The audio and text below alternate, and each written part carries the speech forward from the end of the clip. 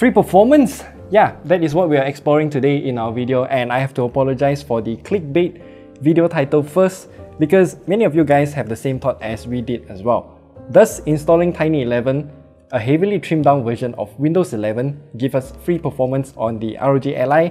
And that also made us think, can we actually get extra battery life if we're gonna use Tiny 11 as well? And after doing extensive tests and sanity checks, I have the results here. I do have to tell you first, you shouldn't go into this video with any expectations in mind. And without further ado, here are all of the results that I have obtained.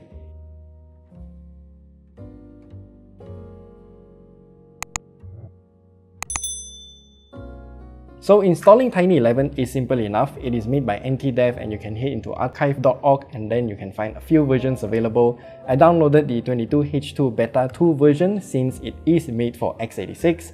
Then there's also an R1 version which does not stand for Release 1. It is actually made for ARM machines. While that is downloading, we can also head into the ASUS website and download all the drivers for the ROG Ally.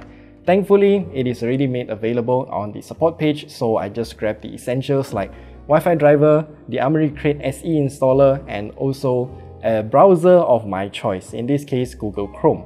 If you want to use Microsoft Edge, remember you will also have to download the installer first because Tiny 11 does not come with any browsers at all. Then I just put the downloaded ISO into Rufus and create an installation USB stick, and the Ally should just boot into the USB drive to install, right? Well, technically it just sounds as simple as that, but in reality it's not. So as you can see here, we only have one USB Type-C port on the ROG Ally, so I have to use a converter to convert the Type-A to Type-C. But I'm not sure if this is a bug or whatsoever, because usually we just hold the power and volume buttons on the ROG Ally and then it will boot into the BIOS menu.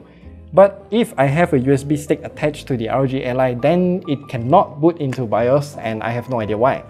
And fun fact for you guys, this ROG Ally cannot boot from the microSD card slot and I have no idea why. Sounds like a rather weird limitation. So I came up with a solution that don't have to deal with the BIOS menu at all. I just nuked the SSD by putting it into an external SSD enclosure, formatted it clean, and then pop it back into the ROG Ally. Then that will make the ROG Ally to boot directly via USB instead. After that, I got everything installed and everything ran fine, just like a usual Windows 11 installation. But if you realize though, there are zero pre-installed applications. Literally zero. There is even no web browser, and we still have Windows Update and Windows Defender alongside with Microsoft Store, and these are only the essentials that you are given with.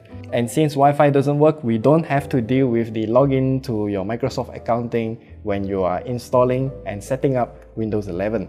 Then I proceeded to install the browser and also the drivers that we downloaded earlier and updated everything to the latest version. And also, we have updated the BIOS version to 3.19 and Armoury Crate SE to version 1.2.10.0. Then finally, we can get started with the testing. Let's start off with the free performance part of the ROG Ally. So we plugged in the charger to get the maximum 30 watts available, and then we used benchmark tools from 3D Mark to get a consistent run. We ran each benchmark at least 3 times to make sure that there's no anomaly, and this is the result. Look, we didn't mean to deceive you, and I really apologize for the clickbait title at the beginning of this video. And I mean, the performance difference is negligible, but actually measurable. Tiny 11 did indeed make the ROG Ally perform slightly better, ever so slightly, but you will definitely not feel any tangible difference in terms of FPS numbers if you're using Tiny 11. How about battery life then? Well, we did the benchmark for this too. We are using PCMark 10's gaming battery life benchmark, and here are the results. That is just very disappointing, and I was expecting some battery life improvements. However, there are still reasons to actually migrate from Windows 11 to Tiny 11, the removal of bloatware. Seriously, there are a lot of unnecessary things included with your Windows 11, and as you can see in this start menu here, I don't know why you will want to download all of them and use on your operating system, especially the Ally, so Tiny 11 just, don't include them at all. So starting from a fresh copy that only includes the bare minimum actually benefits if you want to just declutter your operating system and squeeze every megabyte of capacity that you can get from your SSD. Remember, 512 gigs is actually not that much, so every megabyte does matter. But is it actually worth going through all of that trouble to install Tiny11? That depends on you. Personally, I think yes, I do like my operating systems to be as clean as possible, and I can't really show you any footage of the ROG Ally running Tiny11 right now since I have already formatted the ROG Ally again to this.